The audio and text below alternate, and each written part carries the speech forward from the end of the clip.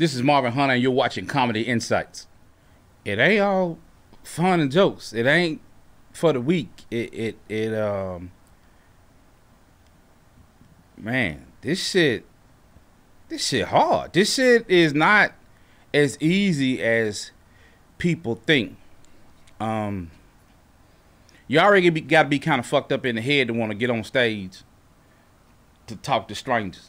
But man, especially during the pandemic, you see, like, you know, folks was out here ass out. It's up and down. The money ain't steady. I remember one of the biggest misconceptions when I moved from South Carolina to here. I've been hosting for all these guys, all the headliners coming down here, and I'm just a host. I'm thinking they millionaires because I see them on Comic View, or I see them on Def Jam, and I get here, same nigga ask me $30, or same nigga live in his car, or he couch to couch at a bitch. So that was a huge letdown when I first moved here. It ain't hey, bruh, that was a. I'm looking at some of these niggas, like people we know, like mentors, and I get here, hey, bro, you got $30 I can hold? The fuck is this?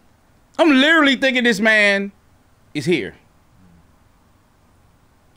So I think they think we rich. That's misconception. They think it's all glamour. The mega buses ain't glamorous, son. And then you got folks out here, they live on it. You know, you got road comics, then you got road comics. They literally live gig to gig, show to show, bus to bus.